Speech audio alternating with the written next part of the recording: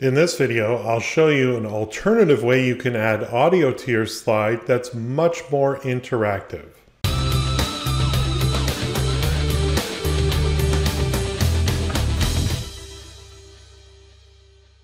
A number of years ago, I had a client who was looking for a way to give their learners control over the playback of audio, but they didn't want to use slide audio and they didn't certainly wanted to use object audio.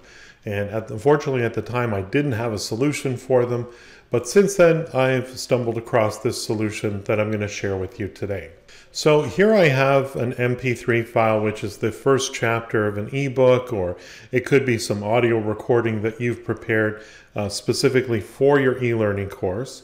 And again, you want to give learners control over the audio playback. You want them to have other things perhaps on the slide that work independent of the audio, and this is just like listening to an ebook or an audiobook, if you will, while they're on their e-learning course here.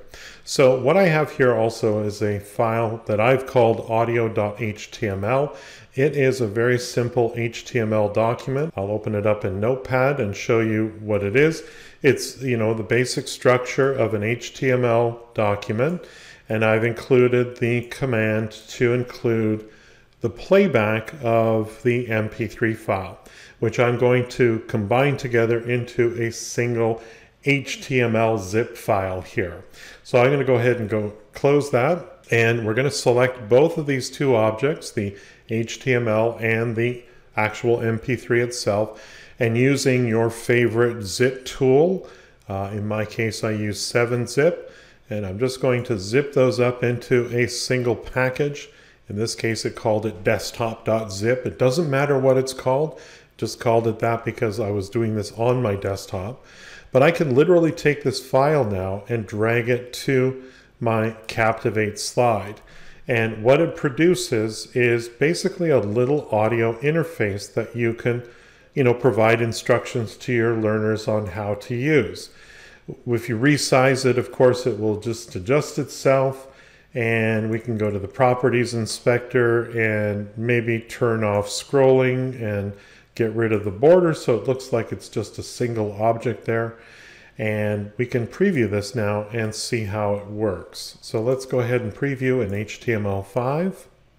So as you can see here, we've got some controls, and again, this is all independent of the playback of your normal Adobe Captivate project. So let's go ahead and hit play.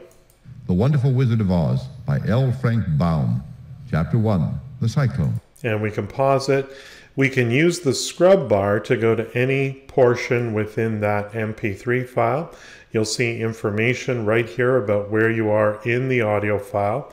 You can even adjust the volume, so you could lower it or decrease it. And your learners will be able to click on the ellipses here and actually download the file if they wish to use it offline. I kind of like to think about this in the same way that event video is to slide video. Normally when we add audio to a slide, it runs the full duration of the slide.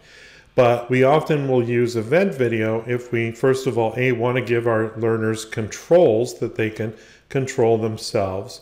But also we might not always want the video to be synchronized with our e-learning project. Well, now we have a way that we can have audio that isn't in sync with the rest of the e-learning project and completely runs independent. If you thought this video was helpful, please like and share it with your colleagues. If you need help with Adobe Captivate, hire Paul for one-on-one instruction. Paul's goal is to focus on lessons based on your specific needs. Visit his website at captivateteacher.com. And don't forget to subscribe to his YouTube channel.